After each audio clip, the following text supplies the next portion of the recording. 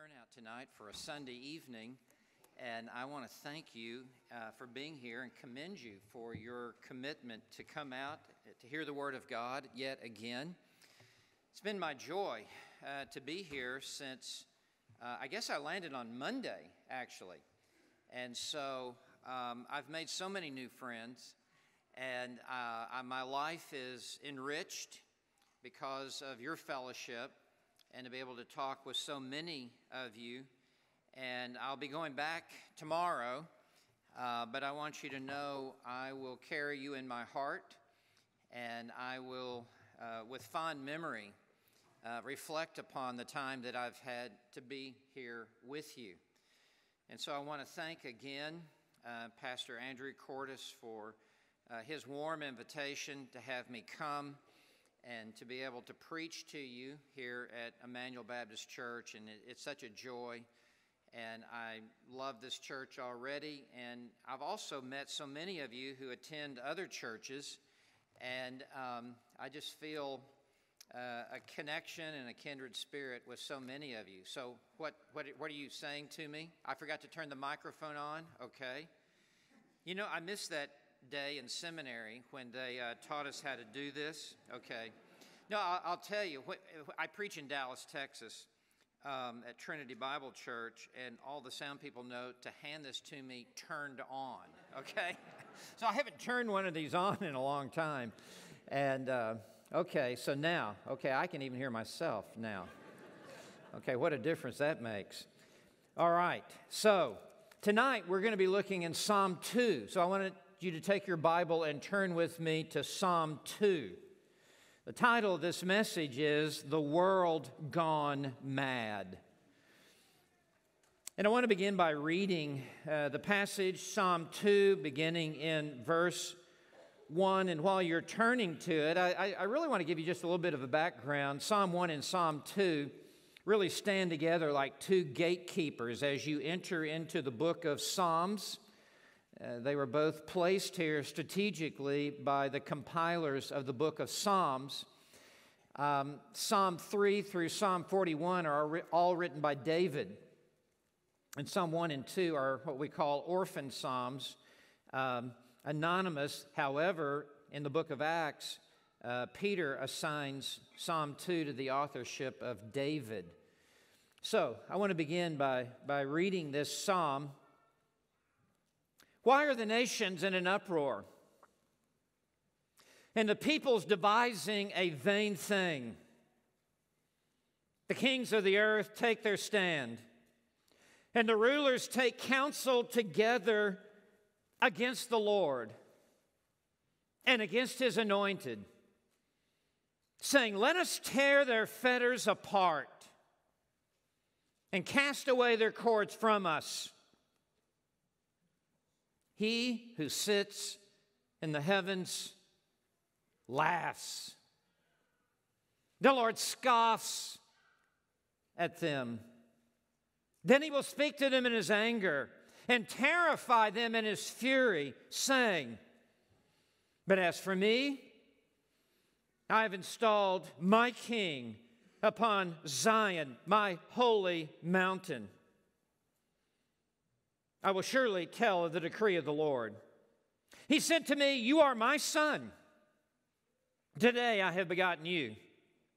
Ask of me, and I will surely give the nations as your inheritance, and the very ends of the earth as your possession.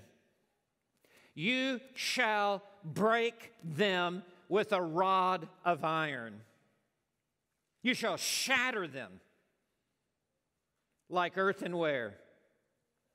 Now, therefore, O kings, show discernment. Take warning, O judges of the earth. Worship the Lord with reverence and rejoice with trembling. Do homage to the Son, that He not become angry and you perish in the way. For His wrath may soon be kindled. How blessed are all who take refuge in Him. In these verses, we see a world gone mad. We see all social structure in complete upheaval, and beneath it all, it is all a revolt against God. That the whole world is in upheaval because of their spiritual anarchy against God.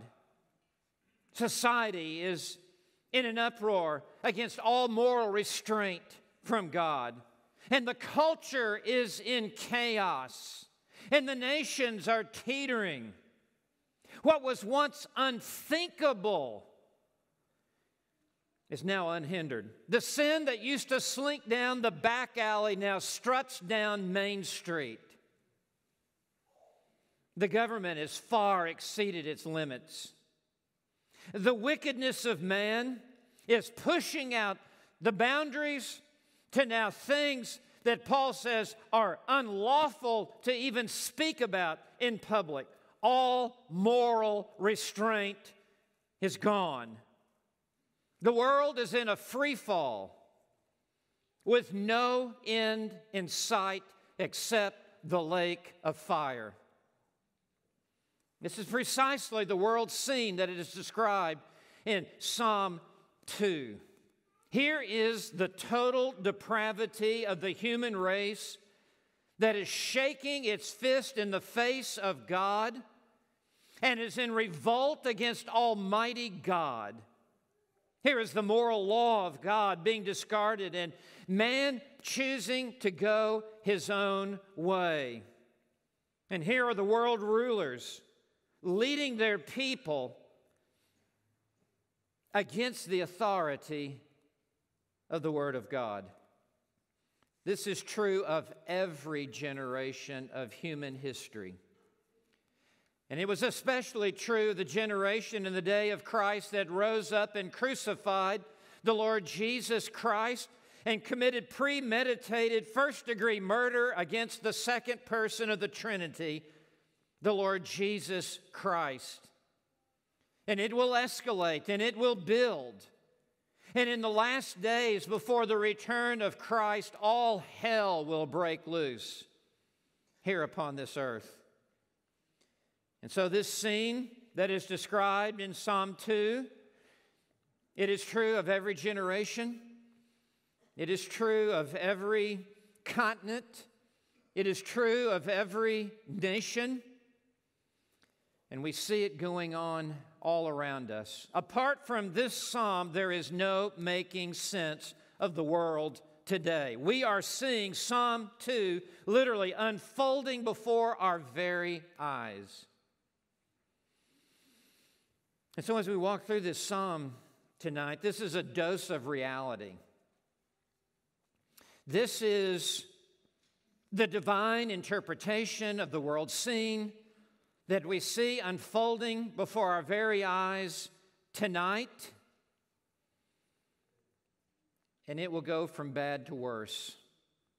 Apart from some dramatic divine intervention, which God in His grace might step in, but otherwise, this world will continue to unravel like a cheap sweater.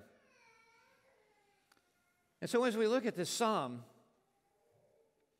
I want you to note in the first stanza, first, the insurrection against God. The insurrection against God. The psalmist begins by asking a series of probing questions.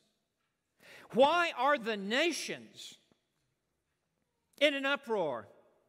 Why is the United States of America in an uproar?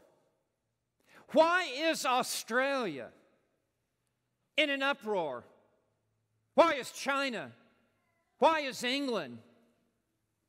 Why are the nations, all of the nations, in an uproar? And the uproar here pictures a state of unrest, of instability, of stormy, chaotic conditions. Why are the nations raging like a turbulent storm on a sea? And then the peoples, devising a vain thing? Why are the citizens of these nations scheming and plotting and conspiring? A vain thing which is futile, is destined to fail, is doomed for destruction, is marked by insanity. Why have the people of this world gone mad? Verse 2, the kings of the earth, the President of the United States, the prime ministers of the nations, the kings of the earth take their stand. They set their jaw. They defiantly oppose the moral law of God. They dig in their heels and they set their jaw against God. And the rulers, the political leaders, the financial leaders, the corporate leaders, they're all in it together. There is a conspiracy. It is a satanic conspiracy.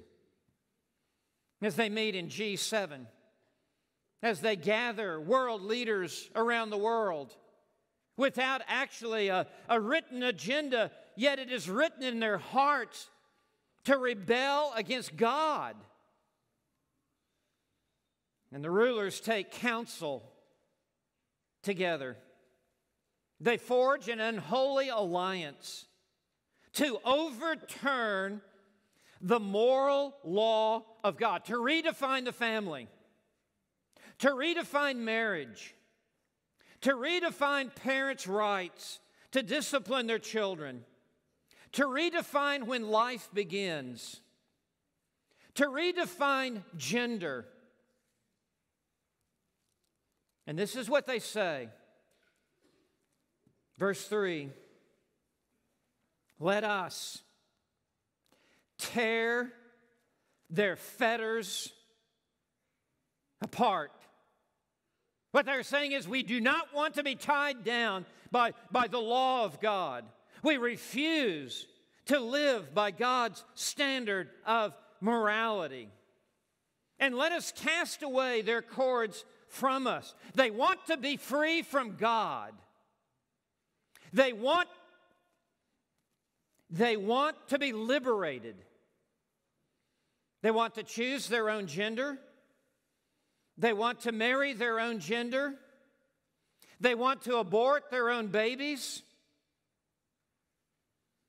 It is a total, complete, global, comprehensive repudiation of God's rule over a person's life in favor of them doing what they want to do, how they want to do it. This is the world in which we live tonight. I believe that this is what we see all around us this very hour. Here is the rebellion of this present generation to throw off the fetters that would tie them down. This is the anarchy of this present day. This is the upheaval that we see. And there is no political solution to a spiritual problem. There is no legislative solution to a spiritual problem. This is the insurrection against God. And to have any other view of the world scene tonight is to be like an ostrich and hide your head in the dirt and pretend like this is not happening tonight. And it will only escalate. And it will only grow and be enlarged as one sin pushes the boundaries out further and further and further and further until what was once unimaginable becomes standard living on this earth. I want you to note, second, the indignation of God. In response to man's arrogant boasting, God now speaks for the first time in this psalm. And what God has to say is absolutely terrifying. Verse 4 begins, He, referring to God the Father, who sits in the heavens. He is enthroned in the heavens. He is ruling and He is reigning. The throne is occupied. It is not vacant. As He is presiding over the kings of this world, presiding over the rulers of this world, sitting in supreme authority over the peoples and over the nations of this world. He who sits in the heavens laughs. It's not the laughter of humor. It's not the laughter of hilarity or joviality. It is the laughter of mockery and the laughter of disdain and the laughter of derision at the absolute insanity of rebelling against God.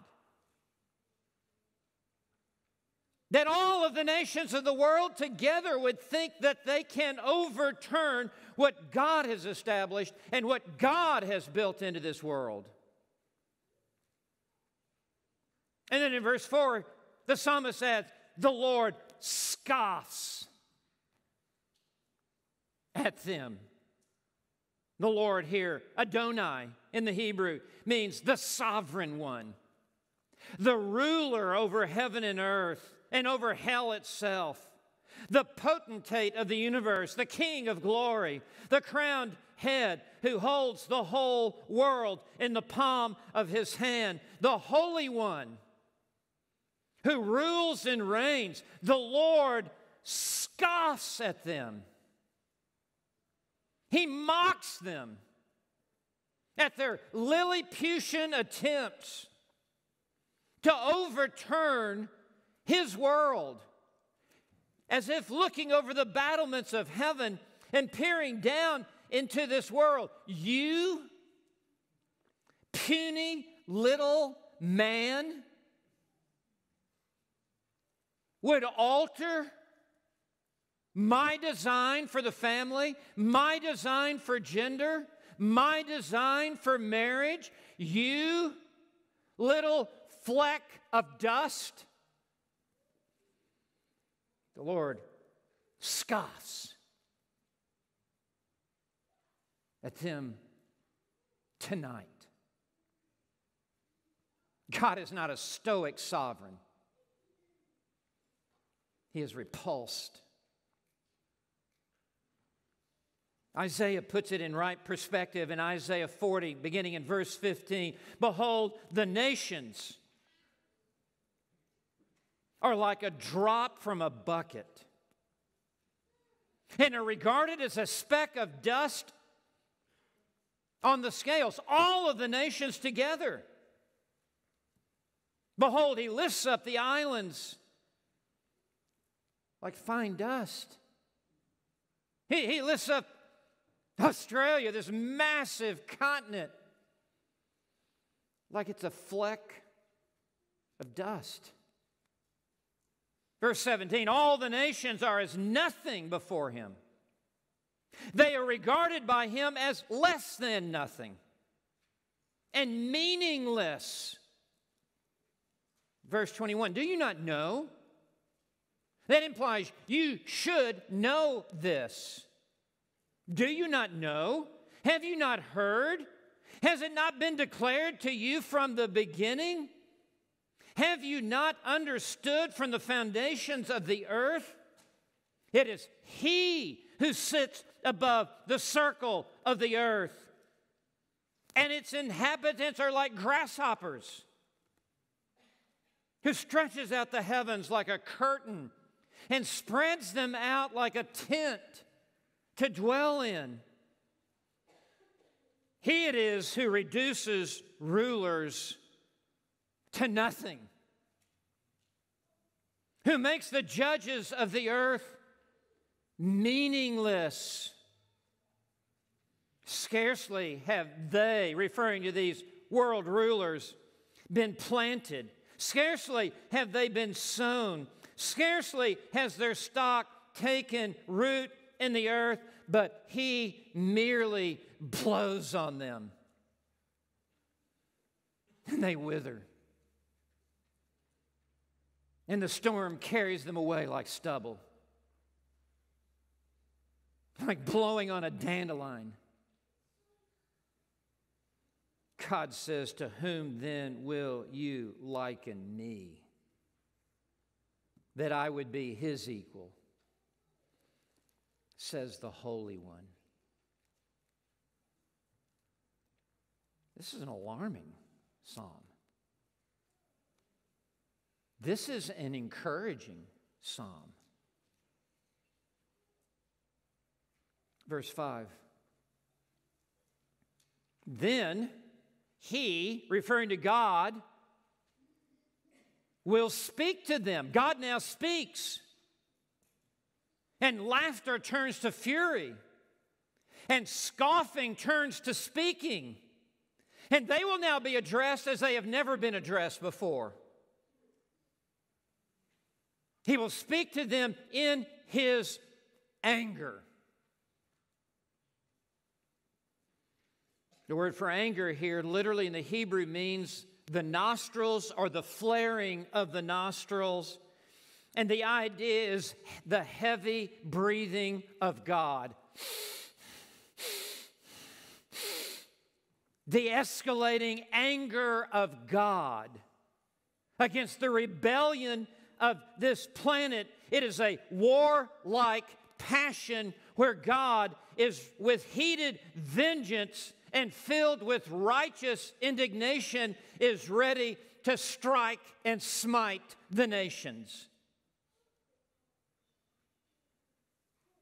He will speak to them in His anger and terrify them in His fury. He will put them in dread when He speaks. They will be filled with horror when He speaks, because He will speak to them in red-hot fury, with kindled anger and boiling, seething wrath, saying, this is what God will say to them now. Verse 6. But as for me, in stark contrast to the anarchy of the nations, but as for me, I, God the Father, have installed my King, God the Son. He is now already enthroned at the right hand of the Majesty on high, and all authority in heaven and earth has been given to the Lord Jesus Christ. And God the Father has enthroned His Son as King. He is King over all the kings of this earth. He is judge over all the judges of this earth. I have installed my King upon Zion, referring to the heavenly Zion, my holy mountain, high and lifted up and exalted, the Most High, towering over the landscape of this world. And regardless of what defiant peoples of the earth may conspire,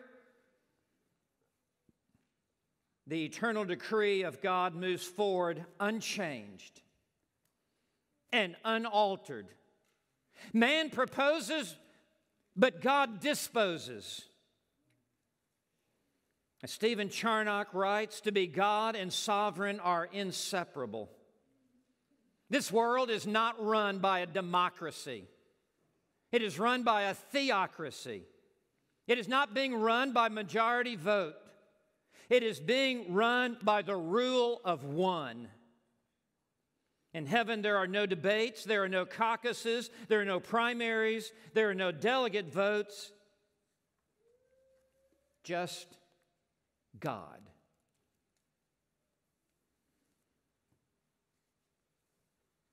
So look at verse 7. And I want you to see third, the instruction of God. The speaker now changes from God the Father to God the Son. And this is what the Son says as he recalls and recounts what the Father has said to him, a conversation of which we would never know otherwise. This is an intertrinitarian conversation. Verse 7, I, referring to God the Son, will surely tell of the decree of the Lord. I will now restate what is the eternal decree and the eternal purpose of God the Father and what He said to me. He said to me, the Father said to me, verse 7, you are my Son.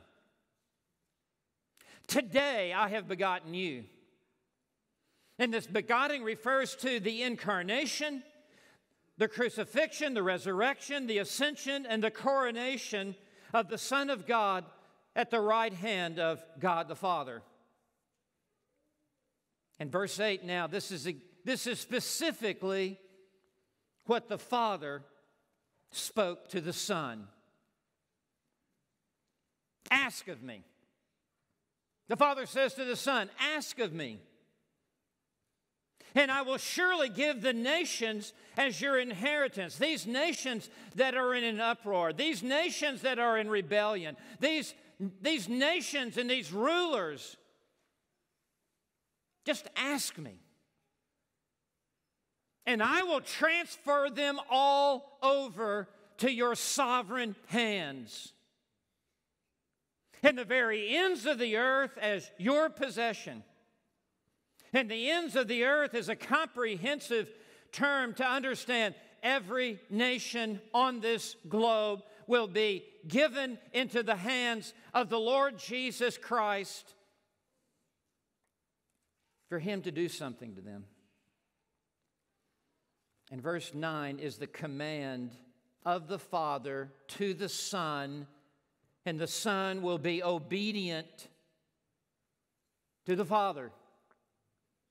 This is what the Father commanded the Son, verse 9. You shall break them with a rod of iron. The Father charges the Son to judge and destroy and damn these defiant nations. A rod of iron is a scepter of iron. You shall shatter them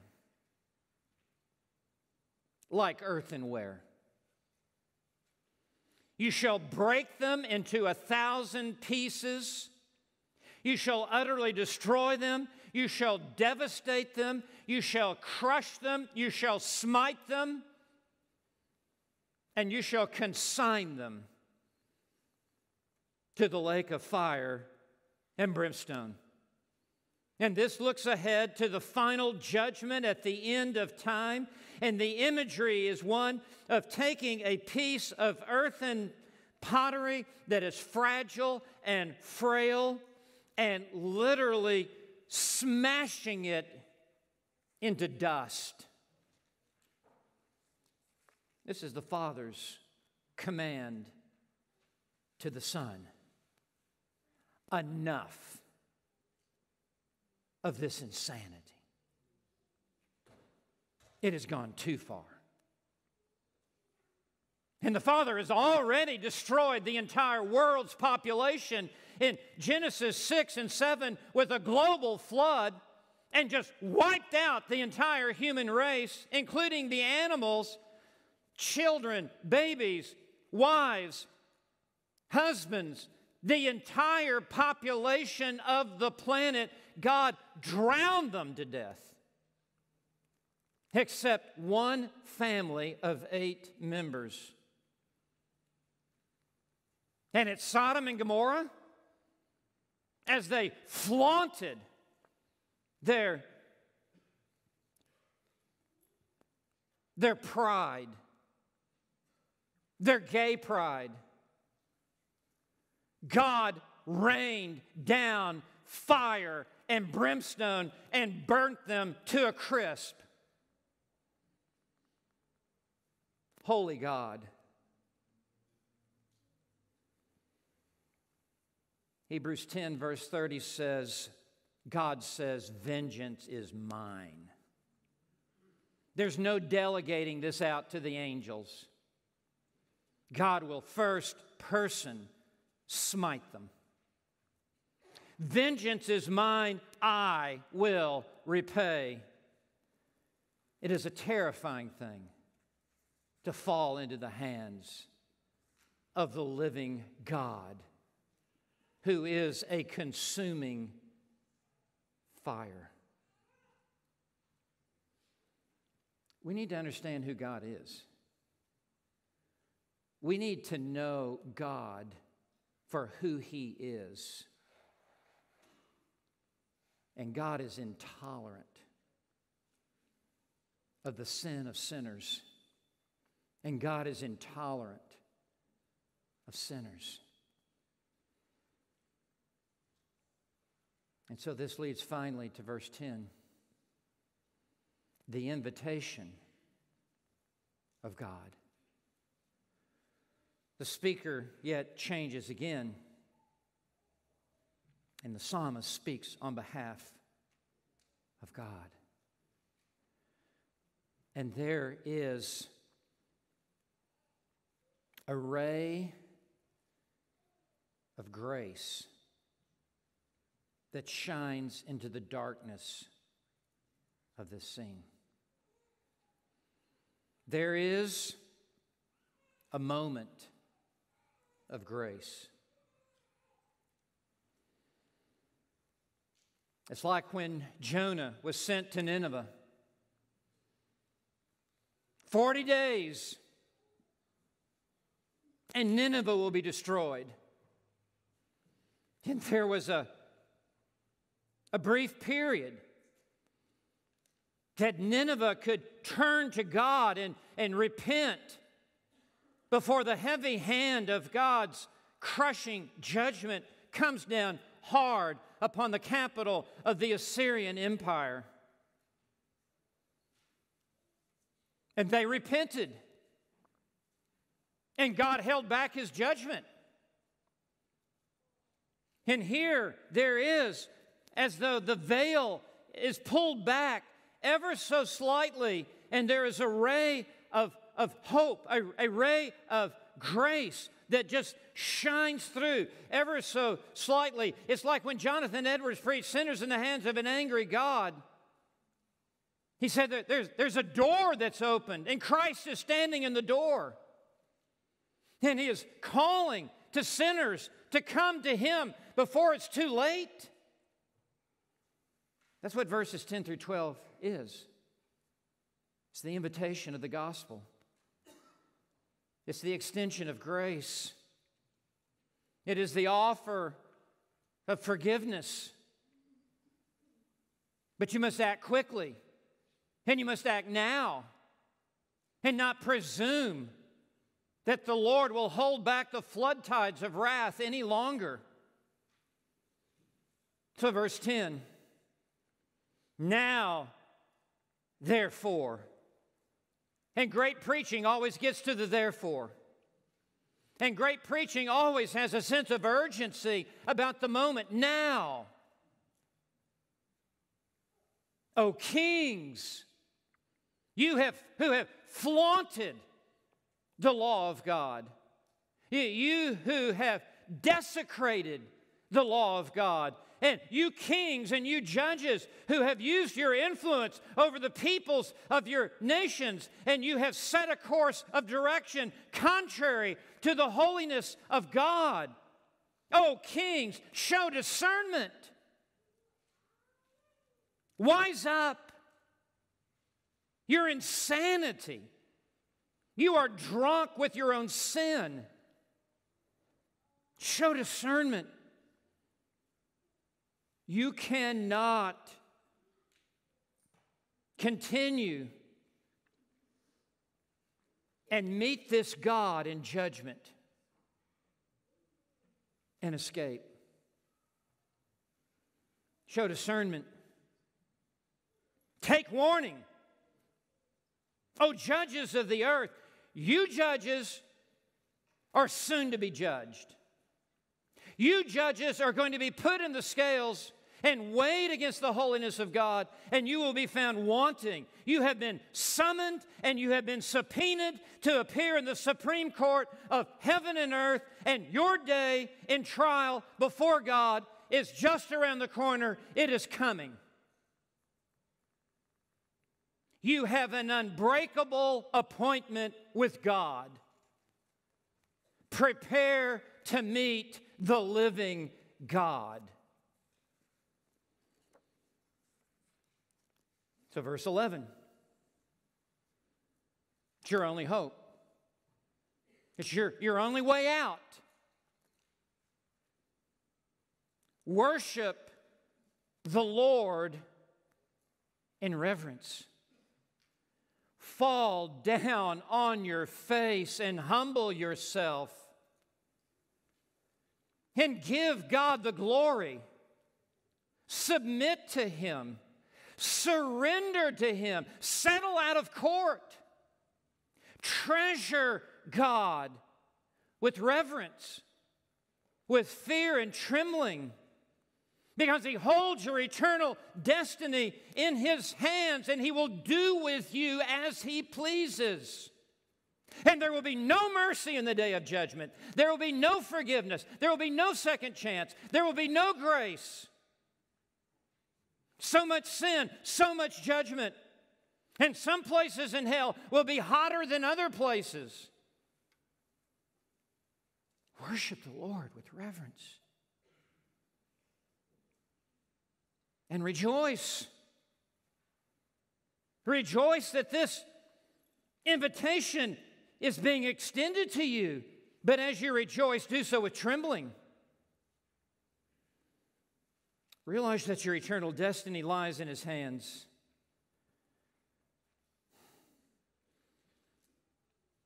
No one giggles into the kingdom of God. We all come under a heart wound of deep conviction of sin and trembling. The fear of the Lord is the beginning of wisdom. So verse 12. It's an imperative command. The gospel is more than an offer. It is an offer, but it's more than an offer. It is an imperative command. We are commanded to repent. We are commanded to believe in God's Son. It is an invitation, and it is a free offer,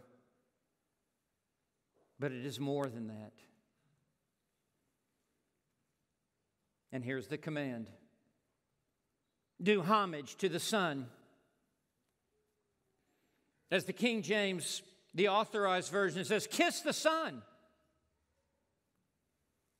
There's no way to appease the wrath of the Father if you do not kiss the Son.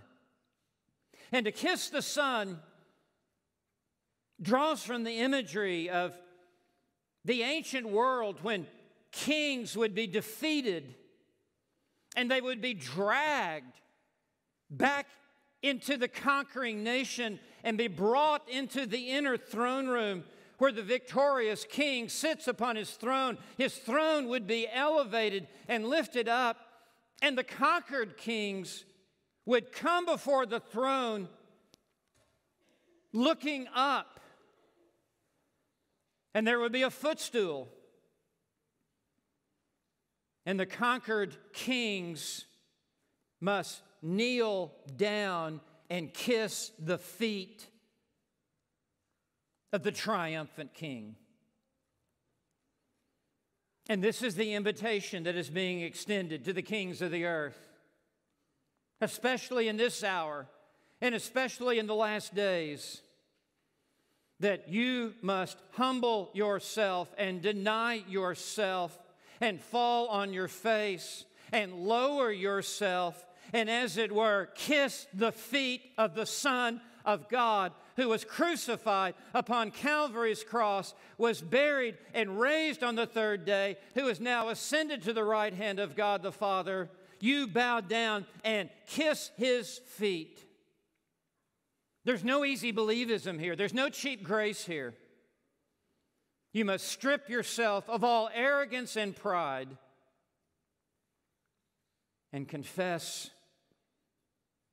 your sin of rebellion against Almighty God. Do homage to the Son. Surrender your life to Him. And here is why. That He not become angry. For His wrath may soon be kindled.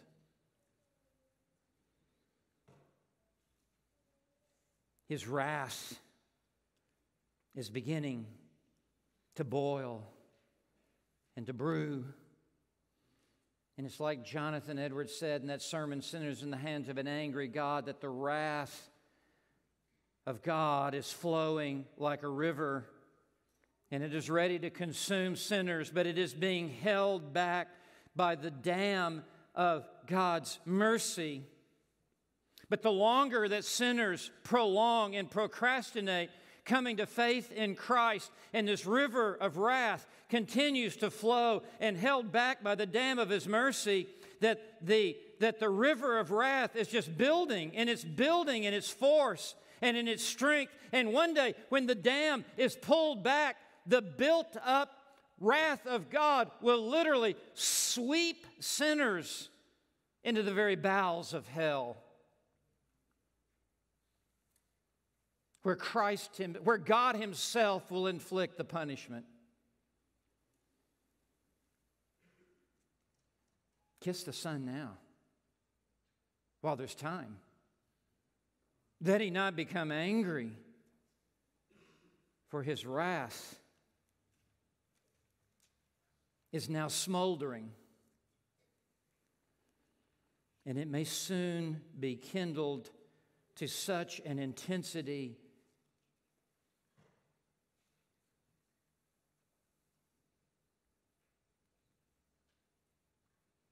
that you will never recover.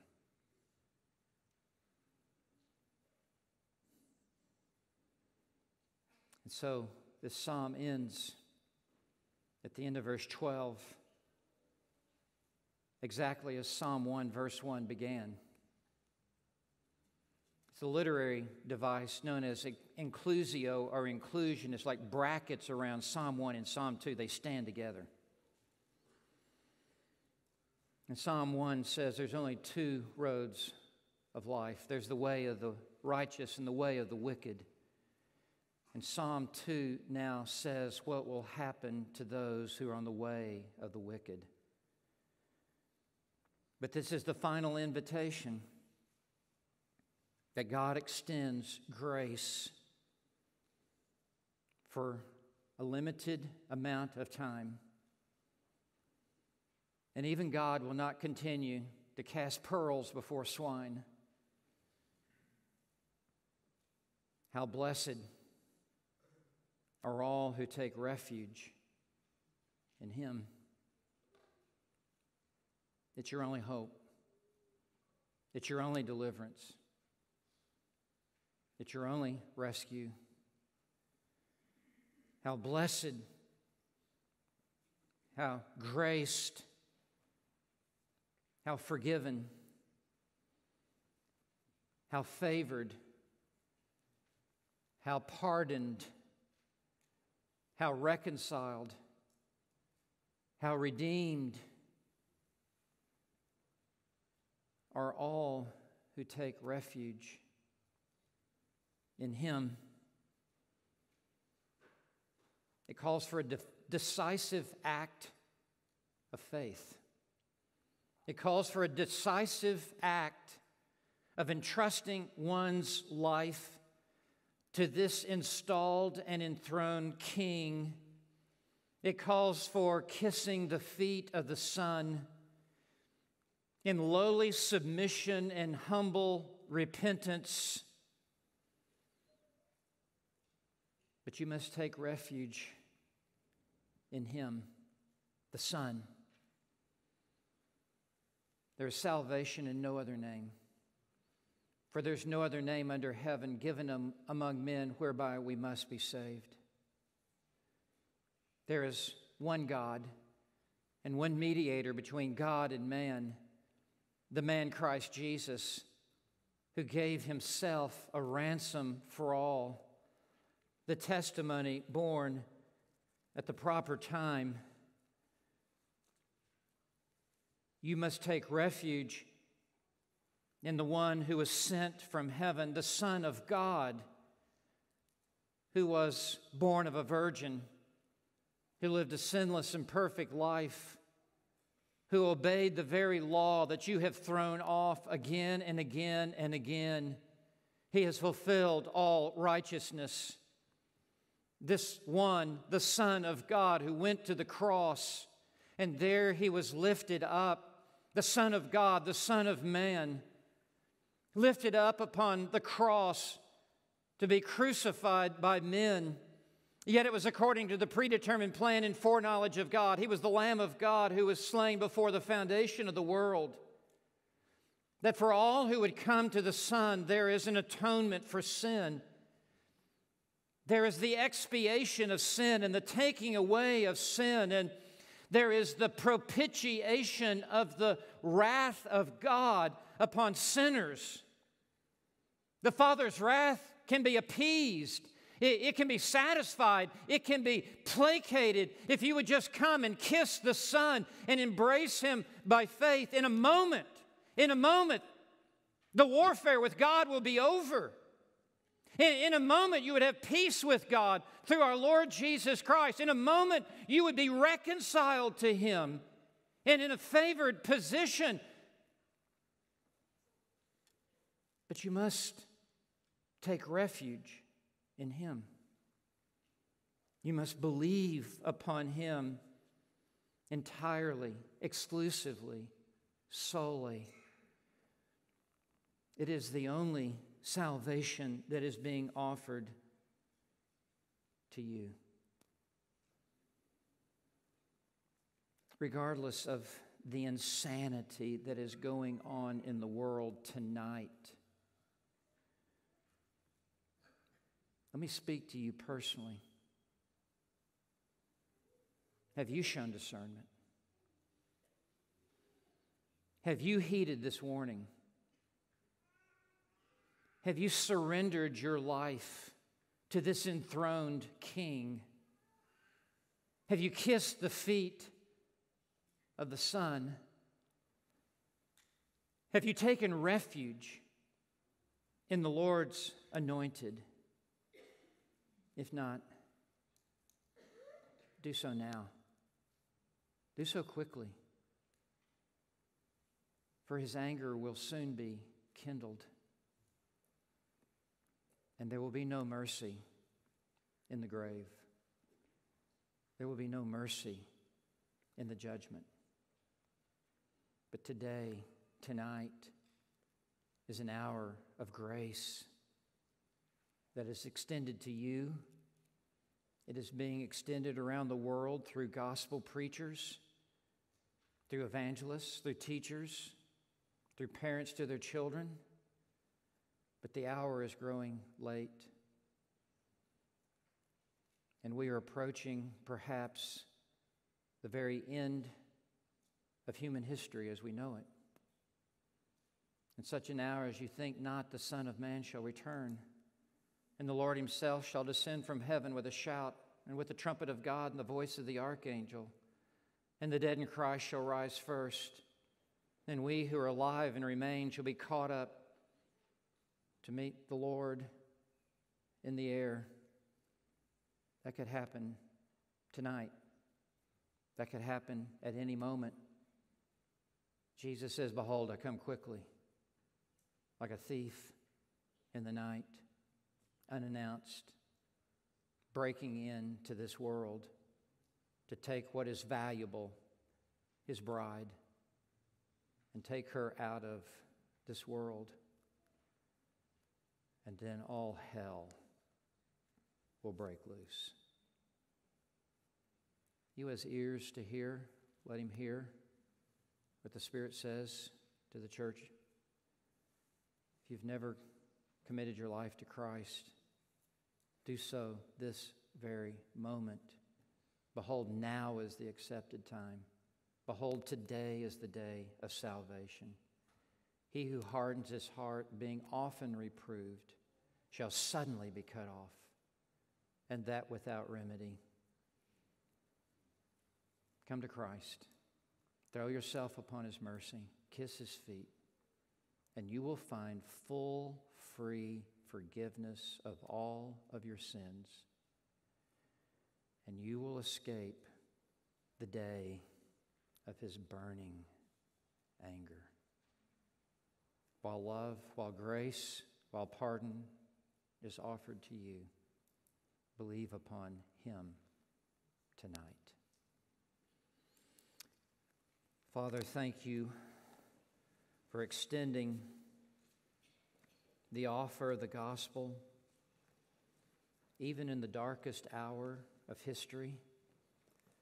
Thank you for this psalm that speaks so strongly to describe the world